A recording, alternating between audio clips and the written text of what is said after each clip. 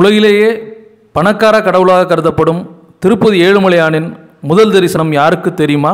திருமலையில் சுப்ரபாத சேவை என்று ஒரு தரிசனம் உண்டு. விடியற்காலை 2:30 மணிக்கு மலையப்பனுக்கு சுப்ரபாதம் ஆரம்பிக்கும். அதற்கு 1 மணி நேரத்துக்கு முன்புதான் நடையை சாத்தியிருப்பார்கள். உடனே அடுத்த நாள் தரிசனத்திற்கு பெருமாள் தயாராகி விடுவார். அந்த நாளின் முதல் தரிசனம் யாருக்கு கிட்டும் தெரியுமா? வேதம் ஓதுபவர்களுக்கா, ஆலய பிரதான ஜீயருக்கா, இல்லை மந்திரிகளுக்கா, இல்லை விஐபிக்களுக்கா? வேறு யாருக்கு? இவர்கள் எல்லோரும் கைகட்டி காத்திருக்கும் வேறொருவருக்குத்தான் ஏழுமலையான் முதல் தரிசனம் தருகிறார். அவர் யார்?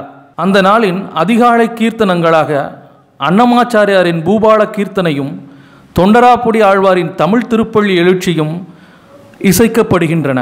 பெரும் எதிர்பார்ப்புடன் பக்தர்கள் காத்திருக்கும் பொழுது ஓரிரு நிமிடங்களில் மணிகள் ஒலிக்கின்றன. பேரிகையும் புல்லாங்குழலும் சேர்ந்து ஓசை எழுப்புகின்றது. நெய்தீபத்தின் மனமும் பச்சை கற்பூரத்தின் வாசனையும் புத்துணர்வு அளிக்கின்றன.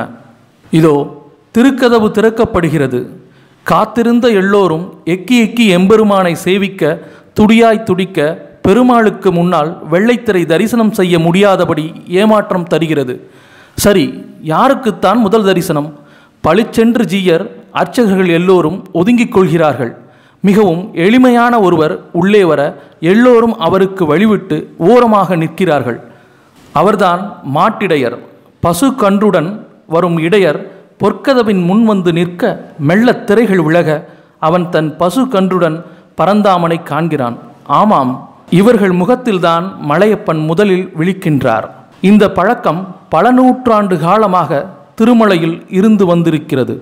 ஜாதி வித்தியாசங்கள் பார்க்கப்பட்ட காலத்தில் கூட இந்த வழக்கம் நடைபெற்று கொண்டுதான் இருந்திருக்கிறது. ஏனென்றால் கோ என்றால் பசு, விந்தன் என்றால் காப்போன் அல்லவா? இந்த பெருமாள் உயிர்கள் எனும் பசுக்களை காத்து மேய்க்கும் நல் மேய்ப்பன். மாட்டிடையருக்கு பின்புதான் ஜீயரும் அர்ச்சகர்களும் இன்ன பிற அடியார்களும் ஒவ்வொருவராக ஏழுமலையானை தரிசனம் செய்கின்றனர்.